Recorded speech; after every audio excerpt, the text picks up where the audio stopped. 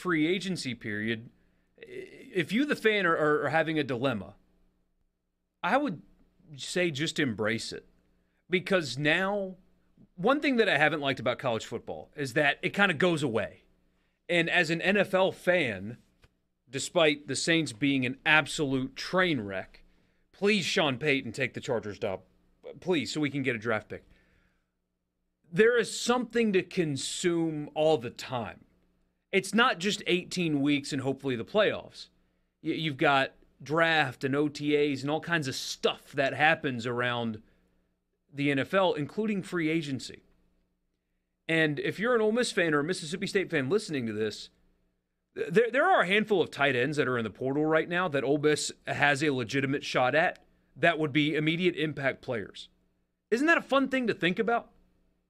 Where you're not relying on some 17-year-old that just played the 3A high school state championship this year to hopefully in 2 years be good, but for next year, for 2023, you're kind of screwed at the position.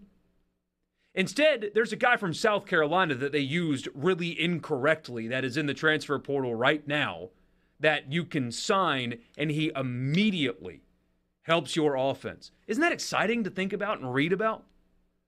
Hey, shoot, my team might add this tight end from South Carolina. Have you seen him? He's huge. He can run. Mississippi State. Emmanuel Forbes left. That sucks. But there's that kid from Temple who had 15 pass breakups this year. We can go get him. Isn't that exciting and interesting and fun as a fan to look at all these guys at the portal and go look at their stats and watch their team's highlights or whatever? And I don't know. It seems like some people have such a negative view of what could be a positive thing as a fan. You're adding good players to your team in an otherwise dead period.